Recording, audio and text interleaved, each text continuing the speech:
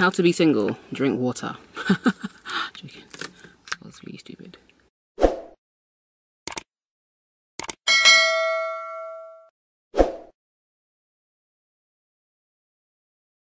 Hey guys, and welcome back to my channel. Hope you guys are doing well. So from now on, I'm allowing you guys to choose my topics, okay? So I put on Instagram last week, what topic shall I talk about this week? So you guys chose how to be happy single. If you're not following me on Instagram, follow me on Instagram. Check out my stories. Always look at my stories because I'm always talking to you guys about something. And so let's get straight into this video. So before we start, I'm all about definitions. So what does it actually mean to be single? So I read in the Oxford Dictionary that to be single means to be individual. Did you get that? So a single is an individual.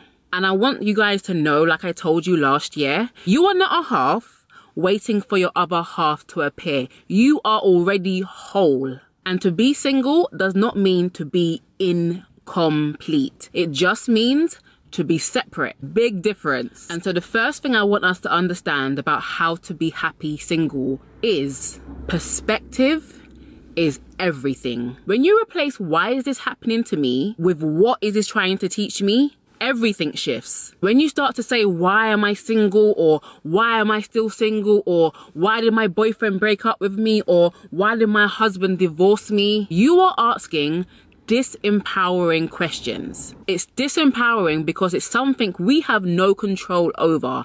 And when we feel like we have no control over something, we feel powerless. So in order to get your power back, you need to focus on the questions you can control. For instance, what have I learned in this season of singleness? What has being single this length of time taught me about myself and about relationships? What did my last relationship teach me that I failed to see at the beginning? What were the wrong ideas I had about marriage before entering it? These types of questions put the responsibility back on you and not on other people. Sometimes we focus way too much on what others have done or what they haven't done. And guess what? We become victims. We become blamers and we become shamers. And so the most grown-up thing we can do right now is to take full responsibility for where we are now. Control the things you can control. You can either choose to be sad that you're single or choose to be happy that you're single.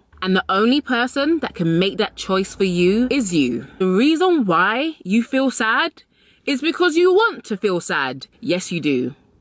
Guess who is in control of your emotions?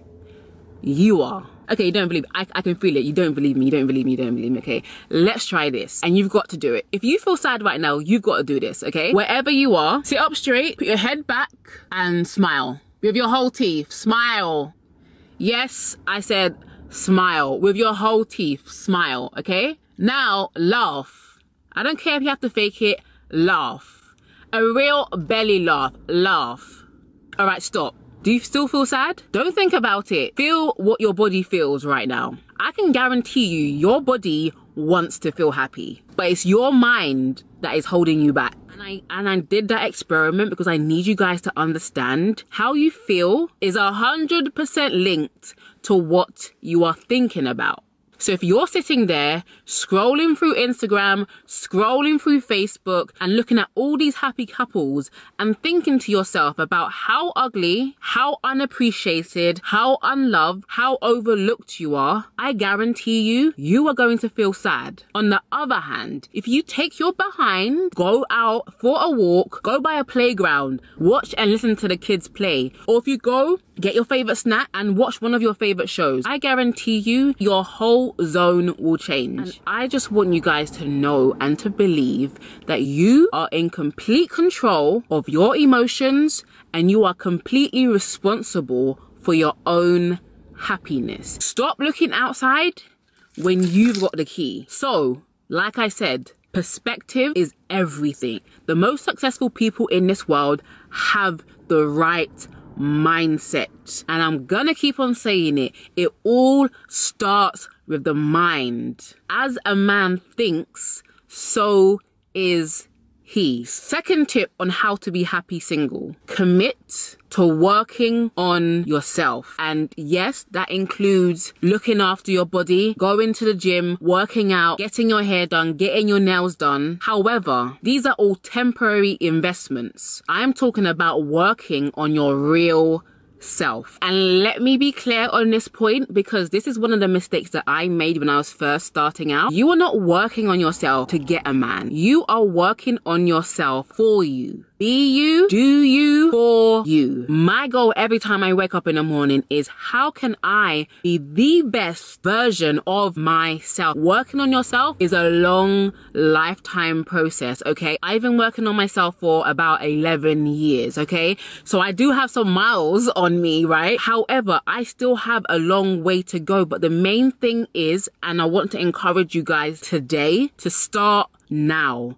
To start right now in this moment. So the first thing you need to do to work on yourself is to know yourself. And if you forget anything and every single thing that I ever say, remember this one thing. Identity is paramount. You must know yourself. You must know yourself.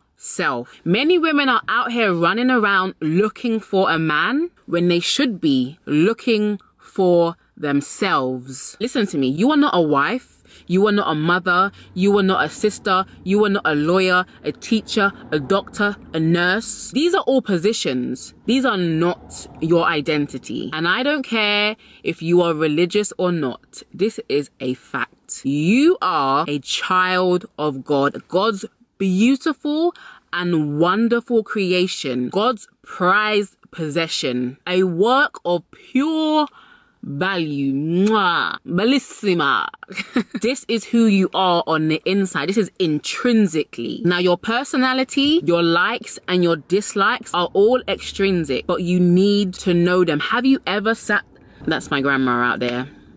Great timing. But have you ever sat down and asked yourself, what do I like? What does Breeny like? What do I like? And to be honest, most of us haven't. We kind of just go through life on autopilot, not realizing that what we think we like has been influenced by so many people, has been influenced by our parents, has been influenced by our teachers, has been influenced by our friends, has been influenced by the media. But have you ever asked yourself, what do I actually like? This is the start of knowing yourself, because when you know yourself, you are able to cater to yourself better. No longer will you keep giving yourself cheesecake when you prefer chocolate cake. I don't know how you guys eat cheesecake, but it's a no for me, dog. And that's why a lot of you guys are sick, because you keep giving yourself what you don't want, whether that be men, friendships, jobs, career choices. You keep giving yourself what you do not want. Who told you need to have that job? Who told you are supposed to be a lawyer? Do you even like it? That's for another video. I digress. But honestly, some of you guys are literally sick and tired. That will all change when you start to know yourself, when you start to cater to your own needs. Number 2, how to work on yourself. Learn how to love yourself. Like I mentioned in my last video, the reason why you do not love yourself is because you do not like yourself. And the reason you do not like yourself is because you judge yourself. And let me get this clear and let me get this straight. Loving yourself is not liking every single thing about yourself, okay? I can love myself but not like how my ears stick out. I can love myself but not like my knobbling knees. I can love myself but not like my attitude problem. I can love myself and still want to lose weight. So what is love? What is love? I like to use the Bible as a reference, and so it says, love is kind. Are you kind to yourself? Love is patient. Are you patient with yourself? Love is not easily angered. Do you get angry with yourself like all the time? Love keeps no records of wrongs. Do you constantly hold yourself hostage to past mistakes? Constantly beating yourself up about it? That's not love, baby girl. Love protects. Do you protect yourself? Do you protect yourself by not putting yourself in harm's way? By not putting yourself in toxic relationships where you can be abused? Are you protecting yourself? Are you protecting yourself by not compromising your values and your moral codes just to say you have a man? Are you loving yourself? So to love yourself, you need to be kind to yourself. You need to be patient with yourself. You need to stop holding yourself hostage to past mistakes and let it go. Receive God's forgiveness so you can forgive yourself. To love yourself is to protect yourself, to guard your heart. Stop putting yourself in bad relationships. Stop putting other people's feelings above your own. Now, I don't know who needs to hear this, but your feelings matter. Your feelings matter. How someone makes you feel matters, okay? Do not ignore it. Do not ignore it. You will be ignoring yourself. So that is how you love yourself, ladies and gentlemen. It's not about getting back massages and putting cucumbers in your eyes, even though that is great from time to time. That is a form of bodily care, and we all need that. However, loving yourself is so much more deeper. How are you protecting your most precious asset, your soul? How are you protecting your soul? So I encourage you, love yourself. Check in with yourself daily. Talk to yourself. Journal if you don't like talking to yourself. Journal your thoughts. Be kind, be gentle, and be patient with yourself. Nobody's perfect. We all make mistakes, okay? We all get it wrong from time to time, but it's okay. So stop judging yourself. And can I just say that some of the most judgmental people in this world judge themselves 10,000 times more than they're judging you. Their standard for themselves is yay high, and so their standard for you is yay high too. But come on guys, let's love ourselves. We are all we have, and we are all we will ever have when it comes down to it. People can come, people can go, but how you treat yourself and how you protect yourself and how you love yourself is the only thing that's going to remain. And number 3, on how to commit to working on yourself. Enjoy yourself. You know, when you start dating a guy, it's so much fun. You guys are hanging out all the time. You guys are going on dates. You guys are spending time together. You guys are chilling. You guys are enjoying each other's company. This is what you need to do, but with yourself. You have to begin to enjoy yourself and get comfortable in your own presence. So take yourself out to the movies. Take yourself out to eat, which is like my favorite, because y'all know your girl likes to eat and to eat. But I got a challenge for you guys, and I know some of you guys do this already, but I challenge those of you who do not. Date yourself. Book a nice fancy restaurant, jump in an Uber or a Viafan. You can use my code here, and it'll give you £15 credit, and a ride literally will cost you £3, okay? Viafan is like the cheapest Uber out there, so use my code. A little plug for me. But yeah, order an Uber or a Viafan so you don't have to drive yourself or get on public transport, and date yourself. Put on your fancy dress, put on your freakum dress, and go and enjoy being catered to. No, it's not weird. No, it's not strange. When you actually love yourself and you become comfortable in your presence, it's honestly the best date ever. You can do whatever you want, okay? You don't have to worry about people saying, put your phone down, we're eating. You can stay on your phone, you can read a book, you can do whatever makes you feel good in that moment. Don't think you look stupid. You're doing great, sweetie.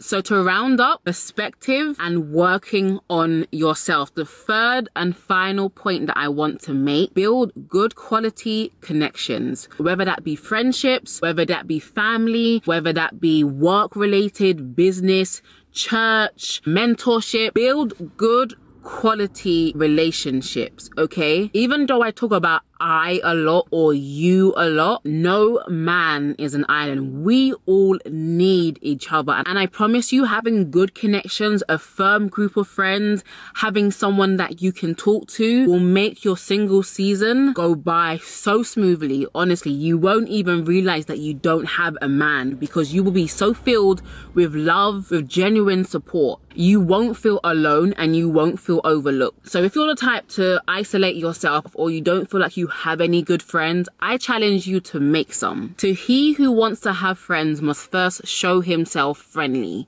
Or in this case, to she who wants to make friends must first show herself friendly. And I can tell you, when your perspective shifts, when you get to know yourself and to love yourself, you will start to attract good quality friendship, good quality connections. It all starts with you. The people that you begin to attract into your life will be healthy, whole people who will respect you because you respect yourself, who will love you because you love yourself, who will celebrate you because you already celebrate yourself. And maybe, just maybe, in building those quality connections, your prince may just be around that circle, and he would have studied you from afar. He would have seen how you move, seen how you move a room with your presence, seen how you invest in yourself, seen how you chase your dreams, seen how you value and cherish those who are around you, look after people. He'll be able to see your nature. He'll be able to see this woman that you're evolving into. He will see how you're so open-minded because you've taken the time to travel and to experience different cultures and to just get fully immersed in the big wide world we live in. And he will sit back and think, damn, like, how can I help to elevate that? How can I help to take that to another level? How can I be a Russell Wilson in her life? I swear to God, you only made one Russell Wilson. Where's the rest? Where's the rest of them? Oh my God, he's such a sweetheart. Oh my God. But this guy will sit back and he'll be like, wow, what a good quality woman. See, you will become an asset to that guy and not a liability. See, when you are unsure of yourself, when you have a negative mindset, you become a liability. Even if a good man wanted to be with you, you will sabotage it, you will ruin it because you do not feel worthy of that type of man. You think, why does he want me?